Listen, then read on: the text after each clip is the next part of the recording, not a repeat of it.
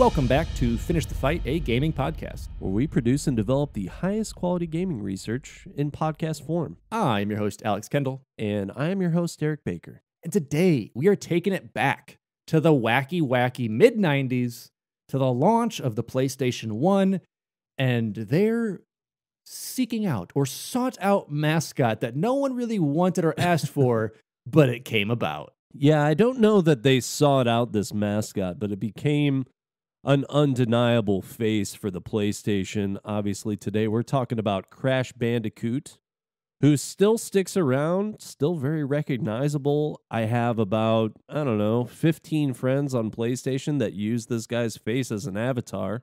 That's far too many. You guys need to update.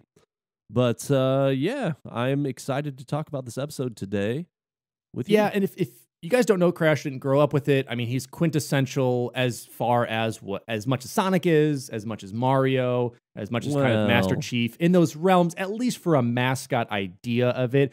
Not the same echelon. Let's put that out there right now. However, when you think of PlayStation, you probably either think of Crash Bandicoot, Spyro, or even like some modern ones, possibly like, Drake's Uncharted, and there's a couple characters from that. Yeah. But for the most part, as the cartooniness and kind of like bringing the badassery or kind of like the bad boyness to the PlayStation, definitely Naughty Dog with Crash Bandicoot. Yeah, Crash, I mean, it's something to me that you see Crash Bandicoot immediately associated, I think, with those early PlayStation days. I'm thinking back to that old gray PS1 that's kind of like a little sketchy looking device in the corner of a room. To me, it might be the beloved home entertainment console for your family. Probably just depends on what you had growing up. But Crash Bandicoot, obviously a very interesting platformer game. There's some things that I liked about it and some things that I didn't. But let's go ahead and get into it. Crash Bandicoot is a 1996 platformer developed by Naughty Dog and published by Sony Computer Entertainment for the PlayStation. The game's premise chronicles the creation of the beloved Crash, a bandicoot who has been uplifted by the mad scientist Dr. Neo-Cortex.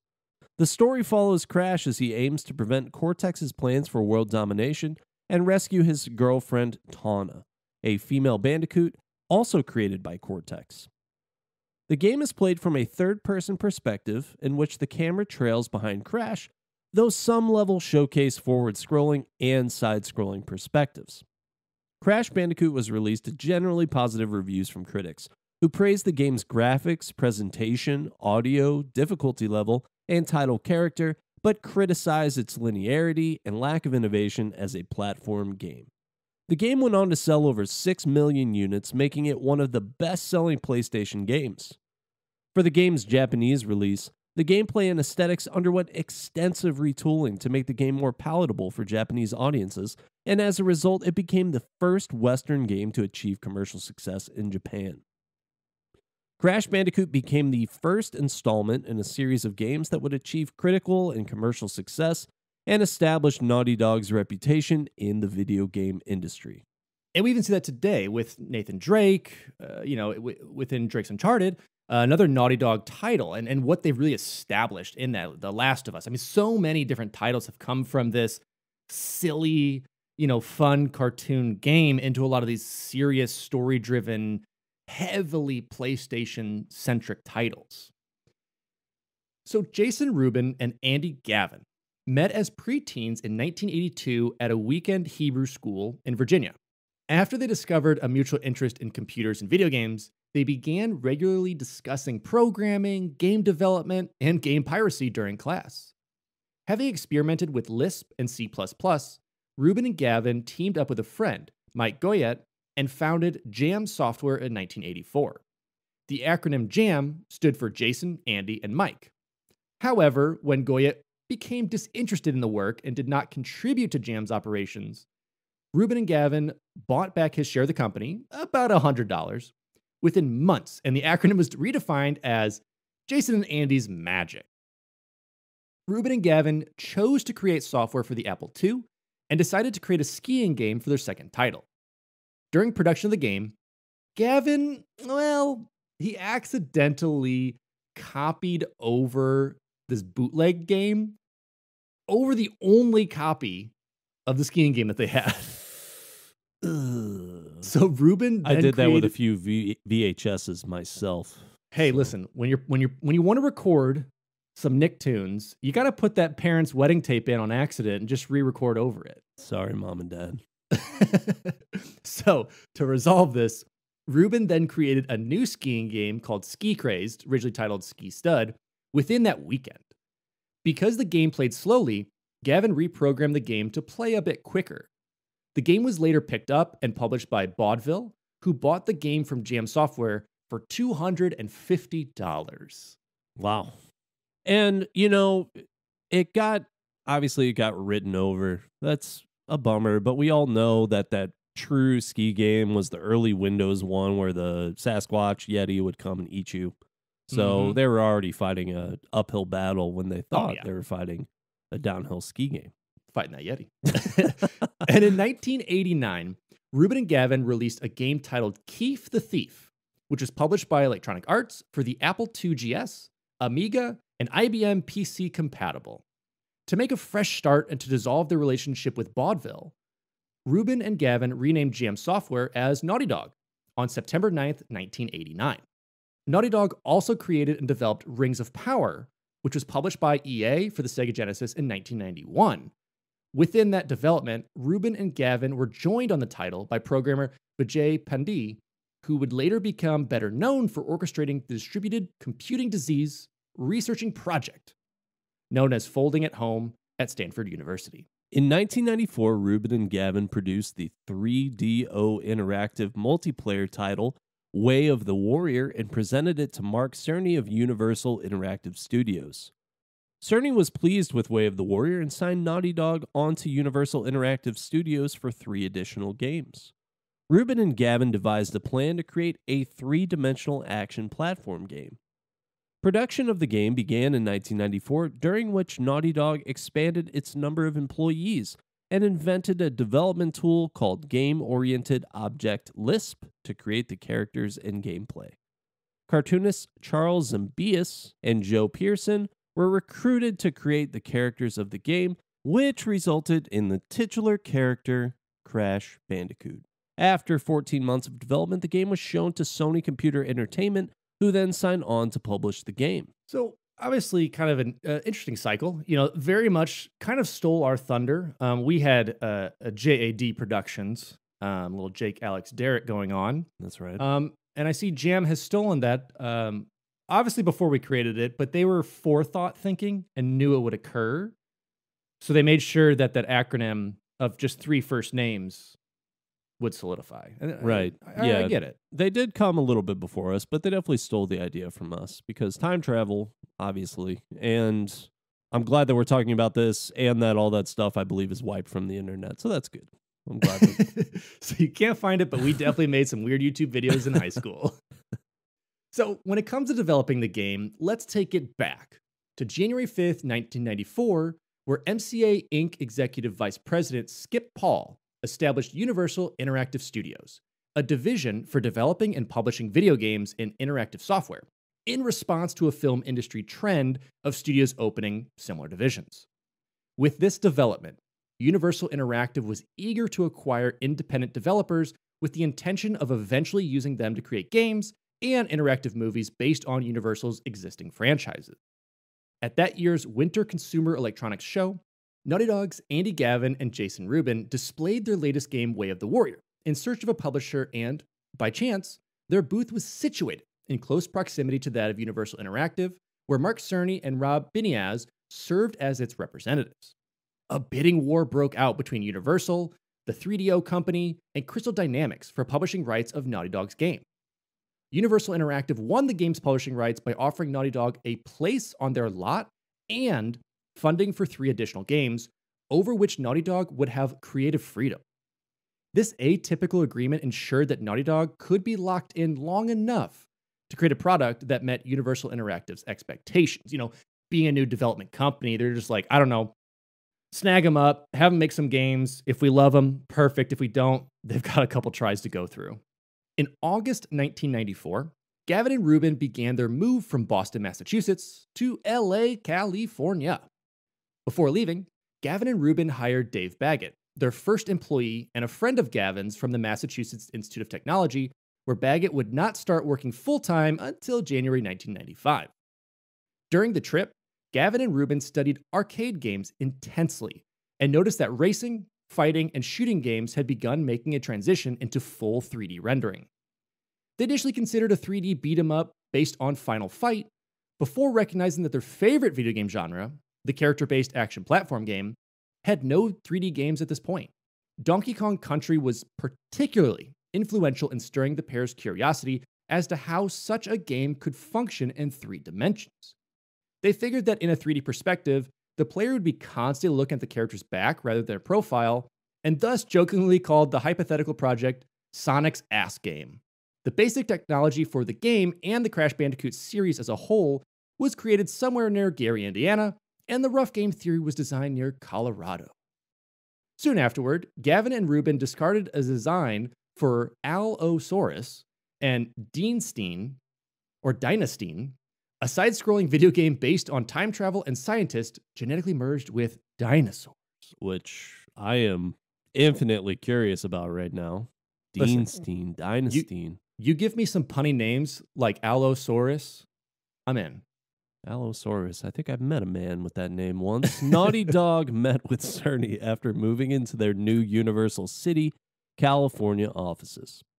The group unanimously liked the Sonic's Ass Game idea and discussed what video game system to develop it for, deciding that the 3DO, Atari Jaguar, Sega 32X, and Sega Saturn were unsatisfactory options due to poor sales and development units they deemed to be clunky.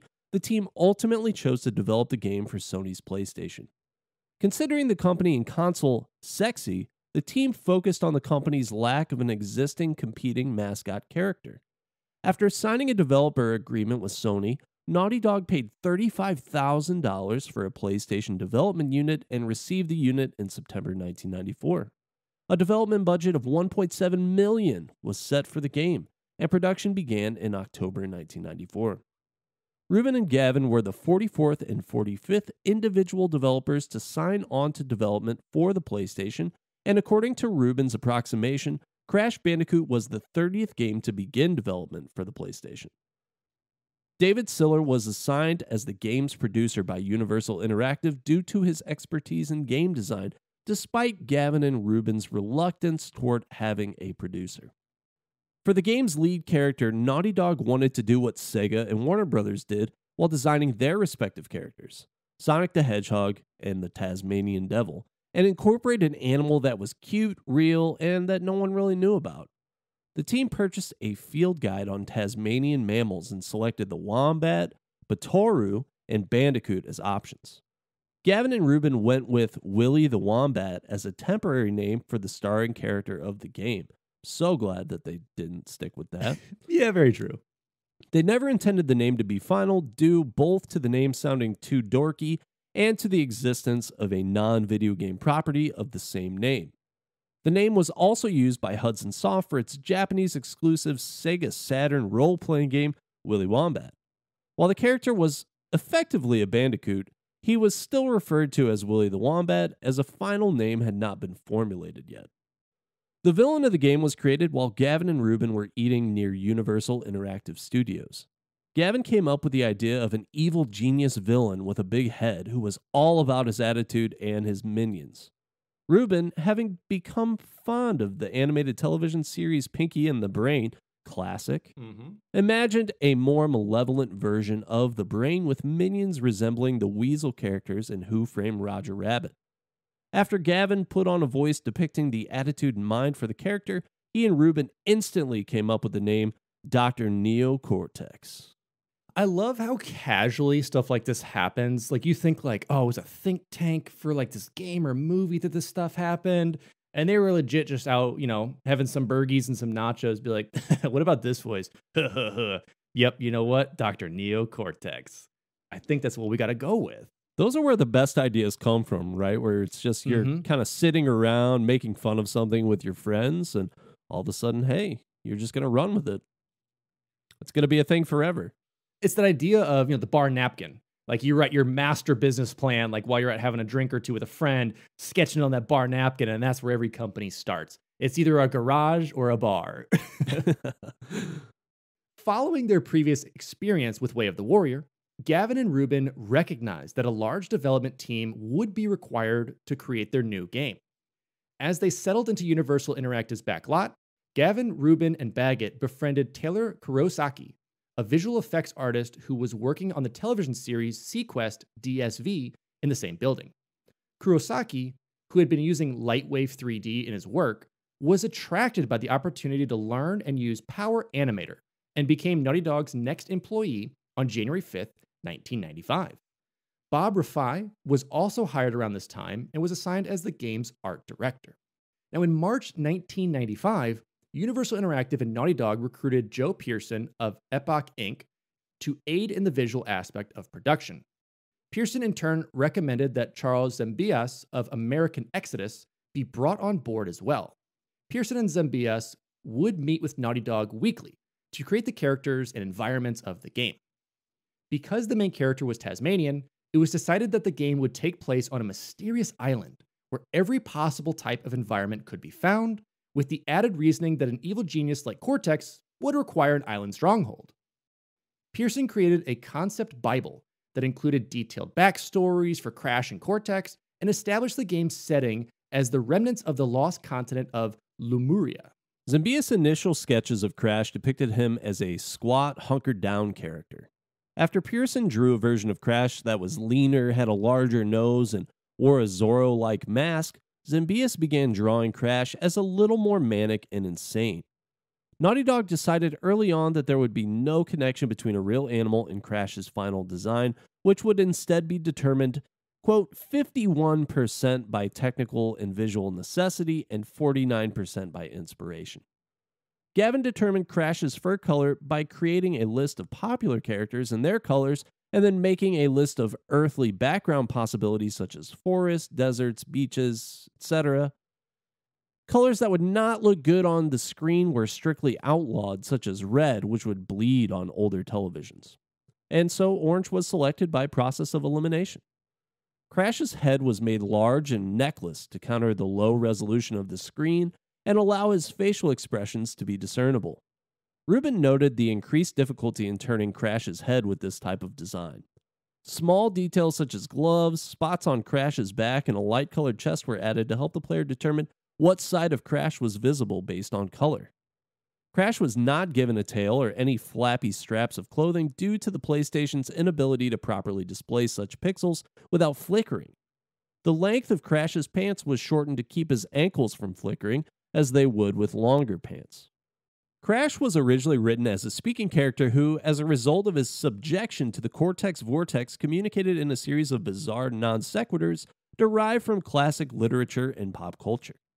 The team ultimately decided that Crash would be mute because they considered past voices for video game characters to be, quote, lame, negative, and distracting from identification with them. And I think that's a good decision. Because you think about the Mario series, for instance, where Mario just makes a lot of ho, ho, waha, those kinds of noises. And you can associate with Mario. You're not Mario in that game, of course, like you are in some games with the silent protagonist. But I think that it helps prevent distractions for sure. Well, and around this time, too, it was like such an edgy time for games. Like you'd have Gex, or like all these other games where they try to like have one-liners throughout the whole game. One, you don't have enough voice lines to last the whole game. And two, it's just so annoying. And all of those references die out within like a year. So it's like, it makes no sense. So I'm so glad they went with that, because it also allows you just to like play it and concentrate, not have like this annoying, like random non sequiturs or like voice lines of like Shakespeare jumping in randomly. Yeah, it doesn't work well for a game in this time. I don't know. It would have been harder, I think, to really fall in love with Crash or use him as a mascot if that became like his thing. It just pigeonholes you so much going into future projects. And I don't know if that was their mentality necessarily going forward. Like, we really want to continue with Crash specifically. I mean, maybe they had that idea a little bit and were hopeful that it would catch on like that, but if you make that his thing, that would be exhausting to have to do Yeah. for every future game. So I think it was a smart decision for sure. Well, exactly. I mean, if you look at official or unofficial, let's just throw in Mario, Master Chief, Sonic, and Crash. Sonic does talk in later games, but for the most part, between all of them, it's very minimal lines, if any. It's just to the point, and it gets to it. Now, obviously, with Sonic and Master Chief, they've both expanded on that in later games, but for those first ones, it was just quick, to the point, and allowed you to play. People love a silent protagonist. Mm-hmm. It's as simple as that. Gavin and Ruben described Cortex to Zombius as, quote, having a huge head but a tiny body. He's a mad scientist, and he dresses a bit like a Nazi, but from the Jetsons. Cortex was originally envisioned as a self-aware video game character who was bothered by the cliches he embodied and addressed the audience throughout the game. This aspect was removed after Naughty Dog decided that cutscenes would disrupt the game's pacing. I think we've talked about that before, too, is like keeping cutscenes out to keep it in the game and keep it going. There are a couple, I will say that. We do get cutscenes in later Crash games, but for this to just kind of roll through and allow you to play the levels, it keeps that flow going. Absolutely.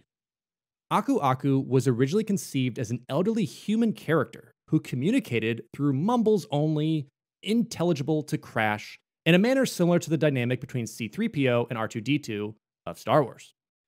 His name originates from a Polynesian restaurant located near the Aloife station, which featured giant tiki statues out front. The Aku Aku masks that protect Crash were a late addition intended to balance the gameplay's difficulty. Because Cerny's initial suggestion of a translucent shield would have been technically impractical, the floating masks were created as a low polygon alternative. The character Ripperoo was created to humorously demonstrate the dangers of the Cortex Vortex, as well as provide an opportunity for Naughty Dog's animators to practice overlapping action. Papu Papu was designed to allow the team to animate jiggly fat. Pinstripe Potoroo was inspired by the film The Godfather. Tawna, originally named Carmen, was based on actress Pamela Anderson, though her design was scaled back to be less provocative. The Komodo brothers and Tiny Tiger, who would appear as boss characters in future games in the series, were originally created for the first game. So a bunch of kind of one-offs characters that they saved for later games and other arts that they had ready for it. And you could see that they're very tempted by the pop culture references here. Like they're drawing a ton of inspiration from Hollywood. Obviously, they want to make these characters have fun names that are kind of just little plays on words, Ripperoo. They have alliteration, things like that. And I'm glad that they left it really to the character naming and didn't try and follow through with some of those narrative ideas. On creating the levels for the game, Pearson first sketched each environment, designing and creating additional individual elements later. Pearson aimed for an organic, overgrown look to the game and worked to completely avoid straight lines and 90-degree corners. A Naughty Dog artist sketched every single background object in the game before it was modeled. Naughty Dog's artists were tasked with making the best use of textures and reducing the amount of geometry. Dark and light elements were juxtaposed to create visual interest and separate geometry. The artists would squint when sketching, texturing, and playing the levels to make sure they could be played by light value alone. They ensured to use color correctly by choosing mutually accentuating colors as the theme for the Lost City and Sunset Vista levels. And the interior of Cortex's castle was designed to reflect his twisted mind. According to Ruben, the artists worked on the visuals for 8 months before any game code was written. That's a very interesting strategy to squint. Yeah. And just to kind of see the light levels. And I know this was a very important thing. Through an interview I was watching with him, he was basically saying that he wanted to make sure, going back to that 90 degrees, that the game always flowed. You didn't stop. You always kept moving and going. And to keep you on a linear path while not feeling like a linear path. You know, using basically like vignetting or kind of like darkening the edges is kind of what they did to make you feel like in these jungles, in these snowy places, in these hot places. But to keep you... It was weird. It was weird. It's to keep you immersed, but also feel like you can explore. And I think that this style of game really becomes popular after the Crash series because how many platformer games in this 3D style are you in these very blocked off 90-degree angled situations? I feel like it's very few. Now, this one, of course, was more path-based and point A to point B kind of situation, where I think future platformers, I'm thinking like a Mario 64, you're kind of all over the place. So it's a little bit different, a little bit more open worldy. But for a game like this, that's doing it this way, I think that it was a good decision to help those levels flow and to make it feel like you were in a little bit more of a jungle and not just a path that, randomly took you on a hard left. And we're going to be talking about that in a second, but the major reason they're doing this is the PlayStation had such a terrible time eating away memory and just had such a poor memory consistency that they really did this to build these levels out to feel like there's so much on screen, when in reality, none of it's interactive. It's just, PNGs and JPEGs that are around that make you feel like you're in this environment. Production on Crash Bandicoot used $100,000 of silicone graphics-based workstations with an IRIX-based tool pipeline rather than the $3,000 personal computers that were the standard at the time. The PlayStation had a 512 by 240 video mode, which used video memory normally reserved for textures, but was also efficient in rendering shaded polygons without texture. Rubin pointed out that since the polygons on the characters were just a few pixels in size, shaded characters would look better than textured ones. Thus, polygon counts were emphasized over textures, which allowed the programmers to bypass the PlayStation's lack of texture correction or polygon clipping. To make the game look like an animated cartoon, vertex animation was implemented rather than the standard skeletal animation with one joint weighting, allowing the programmers to use the more sophisticated 3 to 4 joint weighting available in Power Animator. Because the PlayStation was unable to calculate this in real time, the location of each vertex was stored in each frame at 30 frames per second. Gavin, Baggett, and Cerny attempted to invent a compressor and assembly language for this manner of animation. Cerny's version, although the most complicated, was the most successful of the three. The vertex animation method allowed Crash to display a much wider range of facial expressions than competing video game characters at the time. You think back to the end of the level where Crash makes some kind of crazy big mouth thing. I don't even know how to describe it necessarily, but if you've seen it, you know it. Those crazy big mouth things. Or when he gets injured or squashed or burnt up, it's all that caricature animation that we see in, a Wile E. Coyote cartoon. But we're seeing on this character for the first time, and going back to not having a neck and kind of being very Tasmanian Devil, where your face is your whole body. It works really well with Crash to allow that mouth to drop to his knees, to allow these over-the-top Looney Tunes-esque bits that we didn't even see. Going back to Mario 64, yeah, there's minimal animation we see in his face, but next to nothing compared to what we're seeing here. Rubin created Crash's model with 532 polygons and animated all the game's characters. Because Cortex's legs were too short for his game model to walk properly, he was kept stationary in many of his appearances. To obtain the game's vast and detailed graphics, Rubin, Gavin, and Baggett researched visibility calculation in video games that followed Doom and concluded that extending the visibility pre-computations would allow the game to render a large number of polygons. Following experimentation in free-roaming camera control, the team settled with a branching rail camera that would follow along next to, behind, or in front of Crash, generally looking at him, thus moving on a track through the world.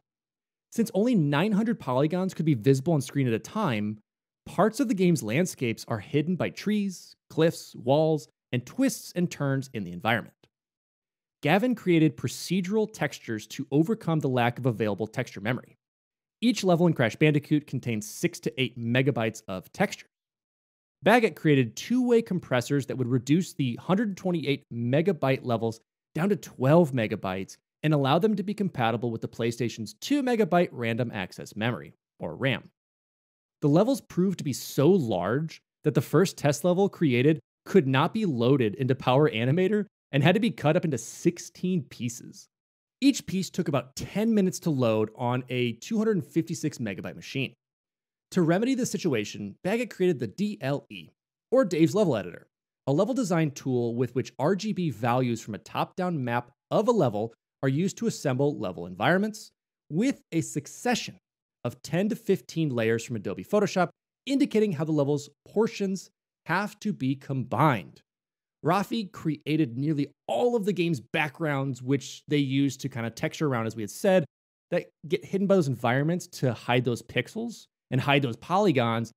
Again, to summarize this, they basically had to kind of hack in to a lot of the PlayStation's just random access memory to make this game work, because it should not have worked. A pair of cutscenes featuring hand-drawn animation were produced by Universal Animation Studios to serve as the game's intro and outro, as well as act as source material for a potential animated series if the game was well received and commercially successful. The hand-drawn cutscenes were dropped after Sony Computer Entertainment picked up Crash Bandicoot for publication, as Sony desired to push the PlayStation's 3D polygonal graphics. The cutscenes were uploaded to YouTube by Siller in 2015, so you can check those out if you want. Naughty Dog made the early decision to design Crash Bandicoot as a classic action-based platform game as opposed to an open-world exploration-based game in order to fully render its environments in 3 dimensions. To code the characters and gameplay, Gavin and Baggett created the programming language Game-Oriented Object Lisp, or GOOL, G-O-O-L, using Lisp syntax. The first 2 levels created for the game were not integrated into the final version because they were too open and had too many polygons. During the summer of 1995, the team focused on creating levels that were both functional and fun, and used the Cortex factory levels to experiment on this goal. The mechanical setting allowed the team to forego the complex and organic forest designs and distill the 2-axis gameplay. The first 2 functional levels, Heavy Machinery and Generator Room, utilized 2.5D gameplay and featured basic techniques previously used in Donkey Kong Country, such as steam vents, drop platforms, bouncy pads, heated pipes, and enemy characters that would move back and forth, all arranged in increasingly difficult combinations as the level progresses. Crash's jumping and spinning attacks were refined in these 2 levels. The Cortex Power level incorporates the original Sonic's ass point of view, which is behind the character and over the shoulder, featured in the 2 test levels. After working on those 3 levels, the first operational jungle-themed level, Jungle Rollers, was created from pieces of the failed first test level arranged into a corridor between the trees. Afterward, 2 to 3 levels would be developed for each environmental theme created, with the first level featuring an introductory set of challenges and later levels adding new obstacles, such as dropping and moving platforms in the second jungle-themed level to increase the difficulty. The level layouts and gameplay mechanics were generally not drawn out on paper beforehand and were largely the result of trial and error by the Naughty Dog team. Siller created sketches and summaries to document the end result, but later used the documents to claim credit for the game's designs and mechanics. After developing the core gameplay, Naughty Dog realized that there were many empty areas in the game due to the PlayStation's inability to generate multiple enemies on screen. In an attempt to remedy this, they created the Wampa Fruit, which was an item in 3 dimensions by means of a series of textures. But this was not considered sufficiently exciting.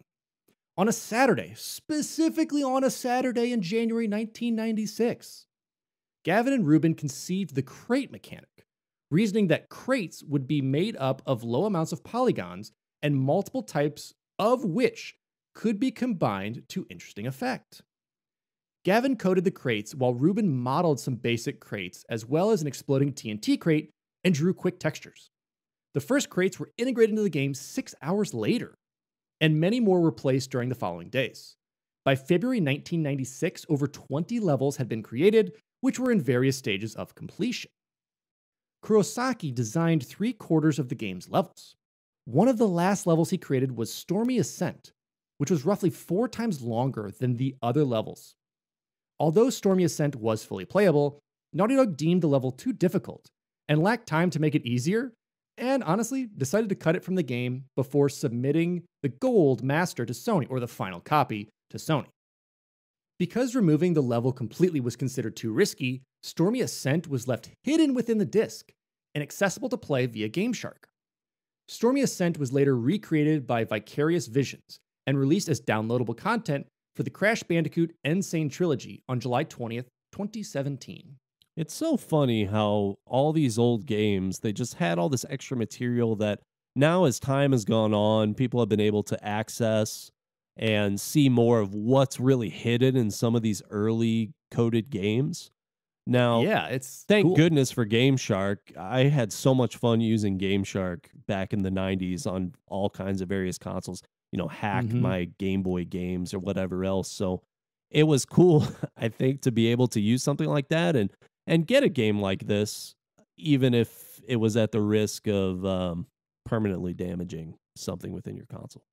Well, that was kind of like, most of you have mods now. You have mod communities that build these mods to either, make you infinite and do this, or that. But back then, Game Shark and Action Replay were kind of the two big names that allow you to Pokemon get infinite rare candy. In GoldenEye, be able to be invincible or get guns you weren't supposed to do, or like this, access levels you're not supposed to. So those were always just so much fun to see the potential of it. You kind of felt like you were building your game within that game with those, like changing the entire gameplay of it. And cheat codes, unfortunately, really aren't a thing anymore. We saw them a lot in like GTAs and a couple others that would give you all the guns, infinite health, flying cars, all these other things. So back then, that's what you had. And so it's really cool to see that you can tap into so much of that. And people are even using that now today to make randomizers where you randomize where items are. You randomize, where you can find health, what level you even jump into, whether it's, again, Mario 64 or Ocarina of Time, just fully changing everything. It's kind of the new Action Replay, the new hidden level. Yeah, it's cool to see them just change one or two things within a reference code. And now all of a sudden, you're playing a Pokemon game and the first Pokemon you encounter is like a level 3 Mewtwo or something like that. Mm-hmm. So very, very cool. Happy to see a Game Shark reference in this episode, Alex. You're really tickling me in the nostalgia button. Hey, that's what I'm here for. A Game Shark and a Gex reference all in one episode. Now, Derek, coming up, we're going to be talking about a bit more nostalgia too, because we're jumping over to the marketing and we grew up with it. Oh, man. I don't know if I can handle any more of this. They're interesting commercials for sure. In September 1995, Andy Gavin and Taylor Kurosaki, using the latter's connections to the Sequest DSV crew, spent 2 days in the series editing bay creating a 2-minute demo film and gave it to a friend who would show it to Sony Computer Entertainment.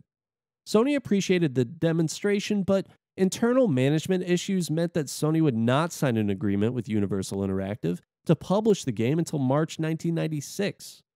While preparing for the game's demonstration at the 1996 E3, the team decided to finally rename the title character Crash Bandicoot, a name credited to Kurosaki and Dave Baggett.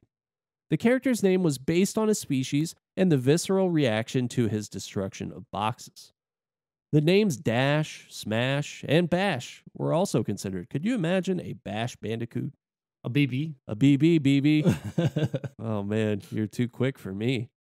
Universal Interactive's marketing director contested the name and objected to the character Tawna for her perceived sexist nature. While Naughty Dog was able to retain the Crash Bandicoot name after threatening to leave production, they chose to omit Tawna from subsequent entries in the series based both on this experience and to appease the desire of Sony's Japanese marketing team for a more girlish female supporting character. Universal Interactive, in an attempt to take credit for Crash Bandicoot, notified Naughty Dog that they were not allowed to attend E3. In addition, leaked copies of the temporary box cover and press materials for E3 omitted the Naughty Dog logo in violation of the contract between Naughty Dog and Universal Interactive. In response to this provocation, Jason Rubin drafted and printed 1,000 copies of a document entitled Naughty Dog, creator and developer of Crash Bandicoot, to hand out in front of the Crash Bandicoot display at E3. I love hearing these stories from some of the Wild West of video gaming, where it's so much of this small-time petty nonsense that's so good. I mean, obviously, Naughty Dog had a right to be upset about this, for sure. For sure. I mean, it's in this weird turmoil where, like, the rights to publish are kind of up in the air, but Universal's kind of being hurt, being like, no. You can't put your name on any of these because things. It wasn't as big of, I mean, right now, the gaming industry is obviously a huge corporate machine. This is like these guys, like we said, in the garage, at the bar, writing down their ideas on napkins. And when it starts to get corporate, sometimes people that are like that don't necessarily know how to handle those situations. And going and printing 1,000 copies of the Naughty Dog creator and developer of Crash Bandicoot documents, I think, is a perfect example of that. It's petty, it's funny, and it gets the point across. It's so sitcom-y, and I love it so much. Oh, this is a George Costanza moment for sure. Yes. It's so good, and I absolutely love This it. is Kramer, the man's ear kind of situation. Yeah. Crash Bandicoot was first shown at E3 in May 1996 and was met with enthusiastic reactions. Crash Bandicoot was displayed at the front of Sony's booth at E3, replacing their original choice of Twisted Metal, even though Crash is a little bit of a BA. He's a rebel. Mm-hmm. Probably a much safer choice than Twisted Metal, which is super dark, and I'm still scared of it, to be honest. No, hey, it's the thing of like, hey, kids want this new console? I know Nintendo's got one, but look at ours. There's just fire and rockets and destruction going off with the twisted evil clown car on the front. Yeah. Great for children. Absolutely. Ami Matsuramura Blair of Sony served as the marketing manager for Crash Bandicoot and worked in collaboration with Eric Moe and Chris Graves of TBWA Chiat Day to create the game's advertising campaign. Moe and Graves, recognizing that Sony sought to establish itself as a challenger to Nintendo, conceived the idea of Crash Bandicoot, inspiring a crazed fan to create a Crash outfit and harass Mario from Nintendo's parking lot. The team set a rule against directly insinuating that the video game character and the costume person in the advertisement were the same individual, as the two entities had different personalities. As the marketing team went to Seattle to film the commercial, they created smaller teasers depicting the fans' journey to Nintendo. The commercial was shot near a Nintendo building, but not the main Nintendo headquarters, which Matsumura Blair felt aligned with the campaign's humor. She remarked that it, quote, would totally make sense that this guy hadn't done his homework and had mistakenly gone to the wrong building. An additional commercial featuring Sega was considered, but never created due to increasing expenses. And of course, Nintendo responded by years later, making the Lugia PT Cruiser. So exactly. And that's exactly it. So these commercials, I think for the Insane Trilogy, which came out in 2017, I believe they brought this idea back to advertise that for the trilogy of the first three of them, which is also pretty fantastic. In summary, the development of Crash Bandicoot spanned a total of 18 months. It was released in North America on September 9th, 1996, in Europe on November 8th, 1996. The game is dedicated to Tae Min Kim, an actor from Way of the Warrior who was killed in a cycling accident in 1995.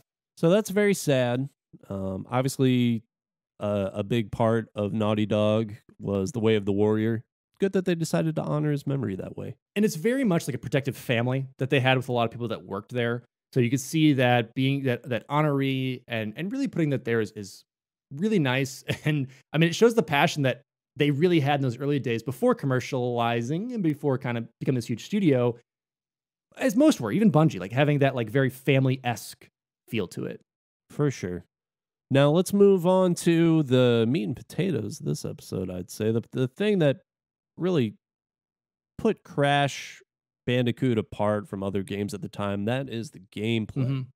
Crash Bandicoot is a platform game in which the player controls the character Crash, who is tasked with traversing 32 levels to defeat Dr. Neo Cortex and rescue Tawna. The majority of the game takes place in a third-person perspective in which Crash moves into the screen. Certain levels that require him to flee from a rolling boulder reverse this perspective, while other levels are played from a traditional side-scrolling perspective. Crash is capable of moving in all directions aside from moving left and right. He can move away from or toward the player, and the controls do not change with his position. His two primary forms of offense consist of jumping onto enemies and performing a spinning attack that kicks enemies off the screen. Kicked enemies can strike other enemies that are currently on screen. Two levels involve Crash mounting and steering a wild boar that accelerates uncontrollably, requiring him to maneuver around obstacles and bypass enemies. Scattered throughout each level are various types of crates that can be broken open by jumping on, spinning, or knocking a kicked enemy into them. Most crates contain Wumba fruit that can grant Crash an extra life if 100 are collected. Some crates display an icon of what they contain. Crates displaying Aku will grant Crash a floating Aku mask that protects him from a single enemy or hazard. Collecting 3 masks consecutively grants Crash temporary invulnerability from all minor dangers. Crates marked with a C act as checkpoints where Crash can respawn after losing a life. Metallic crates marked with an exclamation point cause an enemy of the surrounding environment to change if they are struck. Jumping on red TNT crates triggers a 3-second timer that culminates in an explosion, while spinning into them causes an immediate detonation. And so you can see a lot of the Donkey Kong Country inspiration within this gameplay. It just hadn't really been done in this type of visual environment. Exactly. Taking it from that side scroll 2D to a full 3D. Yeah, you see the crates, even though that was like thought of as like, what else do we include? It's very reminiscent to the barrels of Donkey Kong Country, especially like 1, 2, and 3, of either saving your partner, having bananas in them, just using them to kill enemies. So there's a variation that really was attributed to that. In roughly half of the game's levels, certain crates contain tokens in the likeness of Tawna, Cortex, or his assistant, Nitrous Brio. Collecting 3 tokens of a single character will transport Crash to a bonus round, where he must break crates in a side-scrolling area. Falling off the screen during a bonus round will not cost the player a life, but will send Crash back to the point in the level he was transported from. A few levels contain bonus rounds for 2 different characters. Tawna's bonus rounds are designed to be the easiest and most plentiful, and clearing one enables the player to save their game. Brio's bonus rounds are more difficult, featuring more TNT crates and requiring more precise jumps. Cortex's bonus rounds are the most difficult and are only included in 2 levels. Clearing Cortex's bonus rounds grants Crash a key that unlocks a secret level. Clearing a level without losing a life and after breaking all its crates, excluding crates and bonus rounds, will grant Crash a gem, which will be displayed by the level's name on the map screen. If the player clears a level in 1 life without breaking all the crates, a screen displays the amount of crates that were missed. And if the player loses any lives over the course of the level, they will instead be sent directly to the map screen upon the level's completion. While most gems are clear and colorless, 6 colored gems enable Crash to access areas in previous levels that he was not able to reach before. Collecting all 26 gems unlocks a special epilogue sequence accessible from the game's penultimate or second to last level. And this was sort of this generation's game's version of the, I want to say like achievements or trophies, where it's just that little extra challenge to give the game a little bit more life, maybe some longevity as well. And I'm glad that games of this era decided to implement things like that, because Crash and games like it, you could beat, be done with. It's over. You know, you think of like Mario 64, you don't need to get every single star in order to defeat Bowser and save Princess Peach. Sure. But if you decide to do that, you get the little secret Yoshi that comes down, and you get to see Yoshi in Mario 64. It's not really that exciting. I've done it. But it is something that when you're a kid, you're like, hey, this is cool. And it just gives me a little bit more of a reason to go and do this.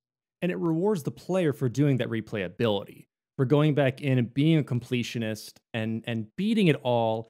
And even if it's nominal, like the Yoshi thing and a couple other things, it's cool that you have it. It's nominal. And even with this, it just shows you a full cutscene of everything else that's after the game.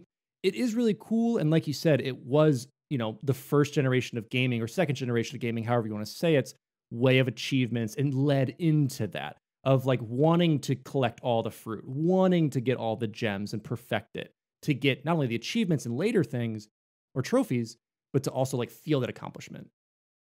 So let's talk about the story of Crash. Somewhere southeast of Australia rest 3 little islands teeming with wildlife. On one of these islands resides Dr. Neo Cortex, who along with his assistant Dr. Nitrous Brio are trying to create an animal army known as the Cortex Commandos to achieve world domination. Crash Bandicoot, a peaceful bandicoot, is slated to become the army's general. Dr. N. Brio has created a machine known as the Evolvo Ray, which is capable of giving animals anthropomorphic traits. Dr. Cortex eventually subjects these creatures to the Cortex Vortex, a device designed to brainwash animals and make them obedient to him. Despite Dr. Brio's warning that the Cortex was unstable, Cortex rushed the newly evolved Crash into the Vortex, which rejects him. Crash then seizes the opportunity to escape, with Cortex in pursuit. He eventually breaks through a window and escapes by falling into the sea.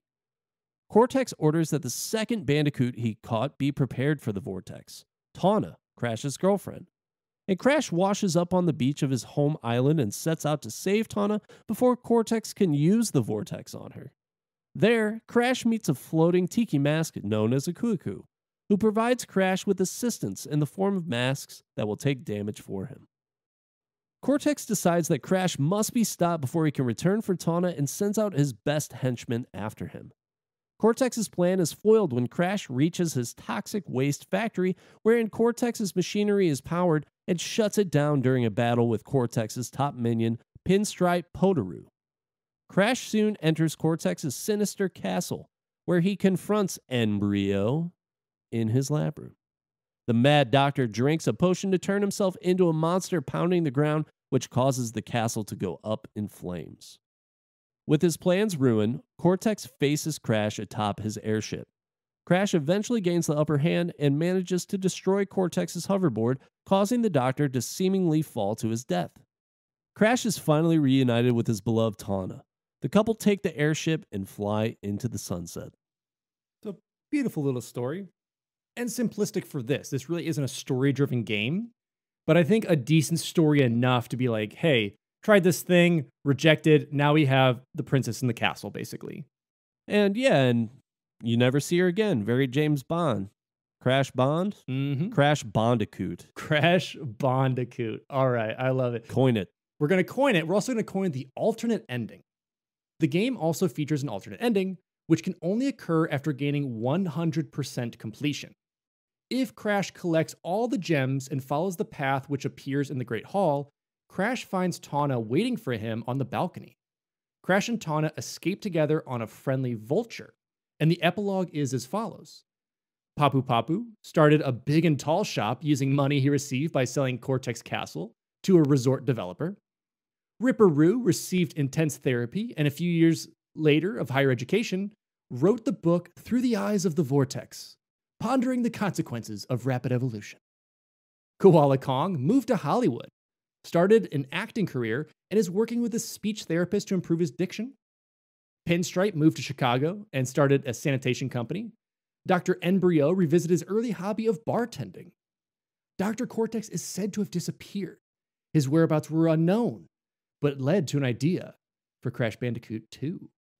I love that. That's such a dumb, fun ending of like all the bosses just being like, you know what? My time as Dr. Embryo is now going back behind the bar. Come get a drink. Yeah, it's definitely a very cliched ending in a way. You know, it's the Goodfellas ending or whatever, except a more positive ending for everyone, with the exception of probably of Cortex. But he will have his day in Crash Bandicoot 2, of course. Mm-hmm. One of the things that really stands out to me, I think, about this game is the music, the soundtrack. It's very unique. It's instantly recognizable. It reminds me a lot of the Donkey Kong Country soundtrack in some ways. The music for Crash Bandicoot was a last-minute aspect added to the game before its showing at E3. Siller proposed that rather than conventional music, Gavin could create an urban chaotic symphony where random sound effects such as bird vocalizations, vehicle horns, grunts, and flatulence would be combined, of course. Gotta have that gas. After Naughty Dog rejected this proposal, Siller introduced them to the music production company Mutato Musica and its founder Mark Mothersbaugh. According to Siller, Mutato Musica joined production after speaking with Siller without Naughty Dog being consulted, which resulted in an angry confrontation between Rubin and Siller. Cerny removed Siller from production following this incident. So, pretty serious. Mm-hmm. The music was composed by Josh Mansell and produced by Baggett. Mansell's initial tracks for the game were manic and hyperactive before Baggett directed him toward more ambient compositions. The sound effects were created by Mike Gollum, Ron Horwitz, and Kevin Spears of Universal Sound Studios. The sound of Ripperoo's maniacal chortling is a sample of a hyena voiced by Dallas McKennon from the 1955 film Lady and the Tramp. The voice acting was provided by Brendan O'Brien, who came in contact with Ruben through Pearson and recorded his dialogue below the Universal Studio Lot's Hitchcock Theater.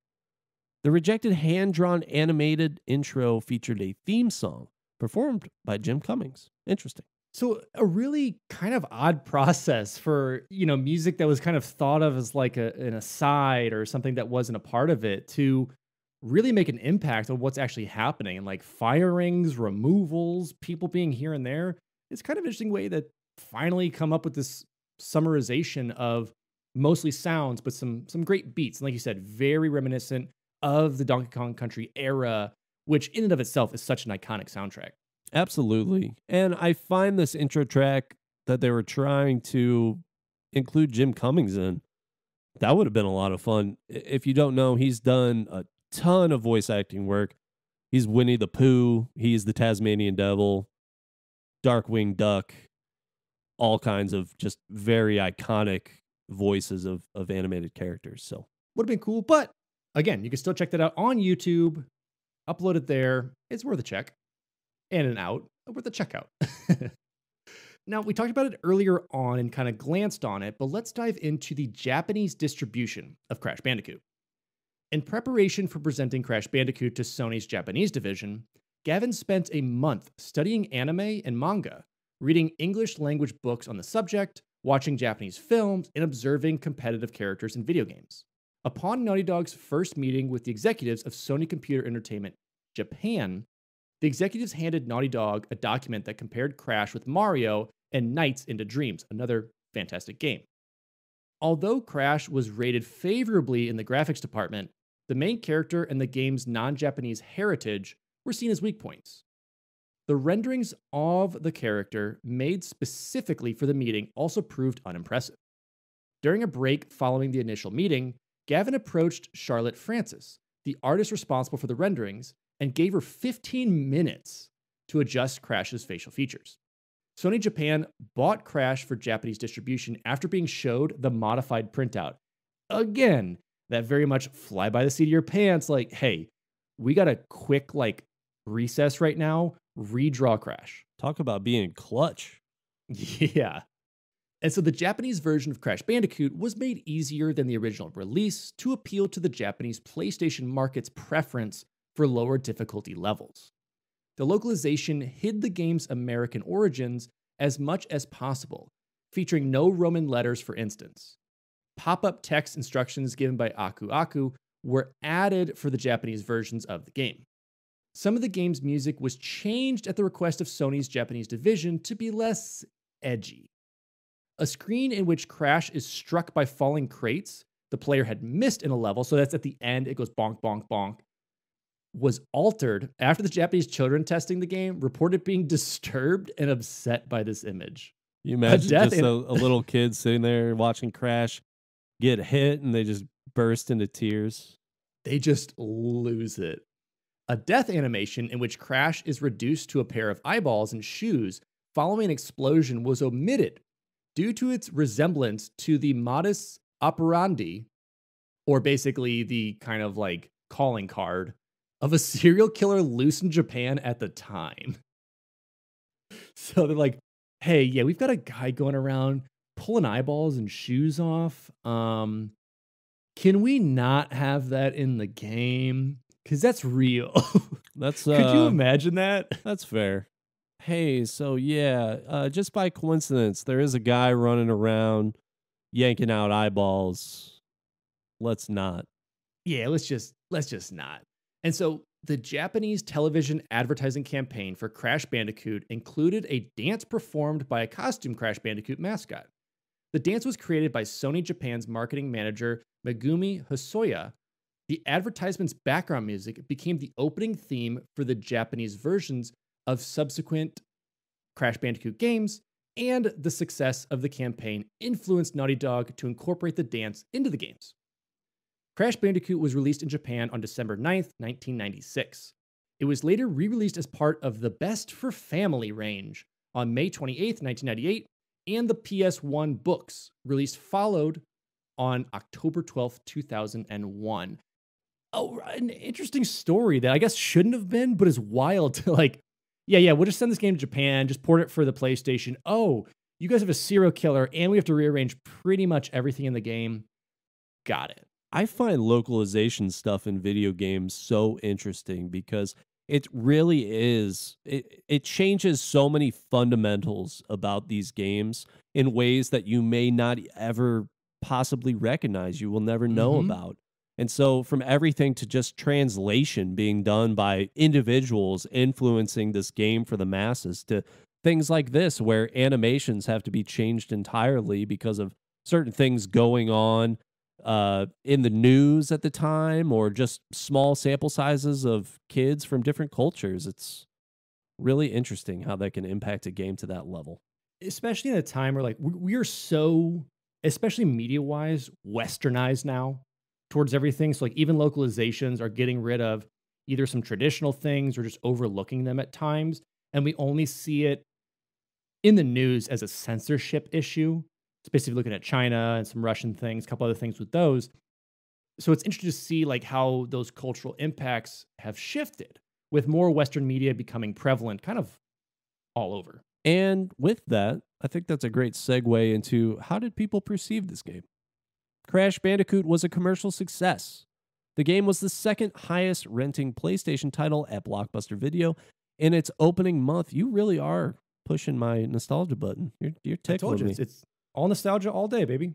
The game was the second highest renting PlayStation title at Blockbuster Video in its opening month before topping the chart the following month and staying within top 10 for 2 subsequent months.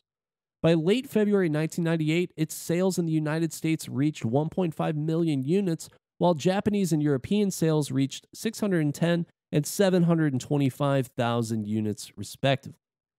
Crash Bandicoot was the first non-Japanese game to receive a gold prize in Japan for sales of over 500,000 units. And as of November 2003, Crash Bandicoot has sold over 6.8 million units worldwide, making it one of the best-selling PlayStation video games of all time and the highest-selling ranked on sales in the United States. Crash Bandicoot received generally favorable reviews from critics, with Electronic Gaming Monthly and GameFan rewarding it the Game of the Month title. The visuals were singled out for praise, with critics declaring them to be the best yet seen on a 5th-generation console. Particular notice was given to the shaded textures, colorful and detailed backgrounds, lighting and shadows, smooth animation, and special effects such as flames and water transparency. However, Nebojsa Radakovic of Game Revolution felt that the shading was almost too well done, claiming that it made the game more difficult by making the pits appear to be shadows and vice versa. The game's visual style was compared to a cartoon, with Tommy Glide of GamePro noting that Crash's death animations lend a Warner Brothers flair. Crash was welcomed as a character for his quirky design and mannerisms, although Glide considered the enemy designs to be tame. So overall, not too much. I do agree on that point of like missing pits sometimes because they kind of creep up on you when you're like walking. You're like, I thought I made that gap, or like, ooh, I did not think that was a pit. So I can get that kind of disclaimer of like sometimes it's too good. I felt too enthralled into those shadows, those lights and darks. I squinted too much while I played this game. I mean, that was the issue. Maybe early on when they were doing all the art and squinting, they just squinted for too long. They're like, oh, man. I missed it. Now it's too colorful. So just a couple more asides to give you some more info with Crash. Dark Horse Books reprinted the original developer's Bible for Crash Bandicoot as a hardcover publication titled The Crash Bandicoot Files: How Willy the Wombat Sparked Marsupial Mania, which was released on March 27th, 2018. Crash Bandicoot became a speedrunner's paradise, with over 180 entries in the any percent category and over 70 in the 100% category. In any percent, Burgerlands 2 tops the leaderboard with a 39-minute, 52-second finish, and Tebet_W holds the top spot in 100% with a time of 1 hour, 2 minutes, and 28 seconds. That is insane. Insane trilogy. That is insane for people to be able to do that. And I am like envious, but also don't envy at all what speedrunners go through to like produce these things. It's just so much fun to watch. There is a fine line between I really love this game, I'm good at it, and I could beat it pretty quick, to I am going to absolutely dominate this game from beginning to end because I know all the ins and outs and the secrets. And it really is fascinating to watch the level of effort that people put into figuring out the secrets of these games to speed run them. Oh yeah, I just probably last year watched the Crash Bandicoot 1, and it's amazing to see like, oh yeah, if you hit the jump perfectly and kind of touch the edge of the side of the level, you move like 2 pixels more, which makes it available to dodge that jump without having to do like a jump here and a jump there. You can make like one jump. And they're like, yeah, it shaves off 0.3 seconds. And I'm like, you guys are insane. Like the effort put into like shaving minimal time off this whole thing. I'm stressed out just thinking about it. Can you imagine doing that and then just making one small mistake if you're putting in that level of detail and you just make one small mistake and miss it? It's like, man, I know that I could do better. I could do this perfectly. I have anxiety just thinking about it. It's wild. That's why I don't speed run. I barely even slow run games. And so finally, the Crash Bandicoot series established Naughty Dog's reputation in the video game industry. And they found further success with the likes of Jak and Daxter, Uncharted, and the Last of Us series becoming basically the empire of Sony, the empire of the PlayStation, the empire of every game that you all have pretty much known or played that has a platforming style. They're the grandpapa, the grandmama, the granddog of pretty much everything that's out there that Sony kind of touches. Yeah, obviously their influence on Sony is very, very large. I mean, and now they're getting into the film industry as well. You know, Uncharted's there. Jak and Daxter had a film as well, did it not? I believe that it did. It had a cartoony film. Last of Us having a film come out. So our series, whichever one it is, but it's amazing what it is. No. Crash Bandicoot as the unofficial mascot for Sony. I mean, Mario's got multiple movies. Is there a Crash Bandicoot movie? Where's my Chris Pratt? Oh, so I cannot wait for that. But anyway, so yeah, it's amazing to see what's happened with this. And not only that, like a couple different tidbits. So Cerny, who we've been talking about with Universal, actually went on to head the development of the PS4 and the PS Vita. Oh, wow. So he actually made the Sony shift as well from Universal, and I guarantee Naughty Dog's a little bit to thank for that. Yeah. Thanks, Cerny. I enjoy your work. I had a lot of fun with the PlayStation 4, sir. Such a great time. And so that was our coverage of Crash Bandicoot, and not only that, the birth of basically the PlayStation. And as always, Derek, why did we choose this game? What do you think of it? I mean, I feel like you just kind of said it. It's obviously just meant a lot, I think, to people who own the PlayStation consoles, where there wasn't necessarily a very clear mascot. And it's not to say that a console necessarily needs a mascot. It just needs good IPs. It needs originality. It needs characters that can be instantly recognizable. It needs branding, essentially. And Crash Bandicoot really became that for Sony and for the PlayStation. And while I myself don't necessarily love Crash the same level that I loved Sonic or the same level that I love Mario, sure, I do know a lot of people who are, like I said at the beginning of the episode, there are a lot of people out there whose avatars on my PlayStation friend list are still Crash Bandicoot. They still play the Crash games. They still have a lot of fun with this character. And it really, I think Crash encapsulated a lot of what 90s culture was, where Sonic is very similar to me in terms of that sort of weird edginess. But I also think they've sort of changed him over time to be a little bit less like that, where Crash Bandicoot is still just, your rebellious Bandicoot. So it's a very cool game. I like the 3D-ness. I like the concepts. It's hard in the gameplay to really differentiate the in-game mechanics necessarily from the stuff that maybe you would see in a Donkey Kong Country game. Sure. Now, the 3D aspects and the rail camera, I do feel like that was very unique and a good take on the game. Sonic's ass game, definitely a very interesting concept to start with. I'm going to give this game a rating of 6 out of 10.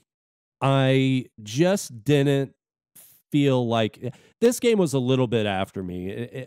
If I had played this game when it first came out, not after me, this game's a little bit before me. If I had played this game when it first came out, I would have been very, very young. And I don't think I really would have been able to appreciate it in the way that it needed appreciated. But by the time that I could play this game, there were other games out there. There was a Mario 64 out there for me.